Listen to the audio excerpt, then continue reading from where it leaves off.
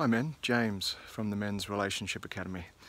I wanted to shoot another video about sex, and I just wanted you to never make this mistake again whilst you're having sex with your partner. And that mistake is becoming absorbed in your own arousal to the exclusion of your wife.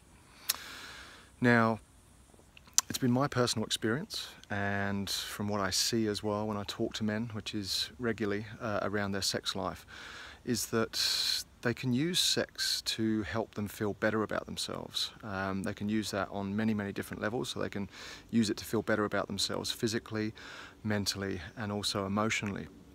So say for example, a man's going through a stressful time, maybe at work, maybe financially. There's probably a lot of anxiety and shame and issues with self-worth that come with that period of not earning money. You know, we're the provider protectors. It's genetically what we're supposed to be able to do, right?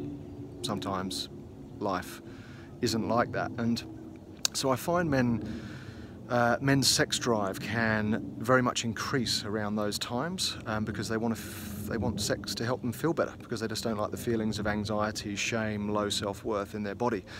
So they start pestering their wife more and more with their advances and their initiations of sex. They get frustrated when it doesn't come, they feel let down, they feel lonely, they feel rejected, and it starts a bit of a spiral.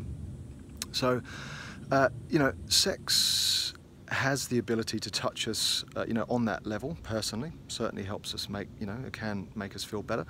But it can also obviously be an interpersonal experience. We don't want to forget that as well, that there's another person there, because otherwise it does just become essentially like masturbation, right? You know, if you're just trying to pleasure yourself, and your wife will feel that. So I invite you, here's your action step. Yeah, I invite you, the next time you have sex with your partner, is to not ejaculate, okay? So make it about the journey rather than the destination.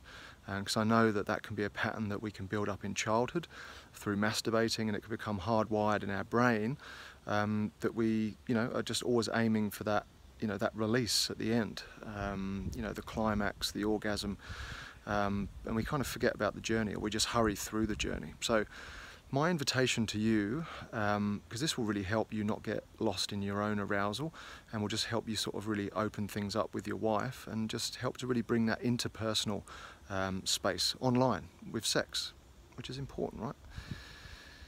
Your wife will feel it, she'll thank you for it, and there'll probably be a bit more trust there as well, because we tend to go a little bit flaccid, not just in the genitals, but, you know, with our whole sort of personality. We just become a bit flaccid when we ejaculate, and we go from being a lion to a bit of a lamb, which is not what our wives want. So just try it, see how you go. Stop before you ejaculate, and don't get too lost in your own arousal.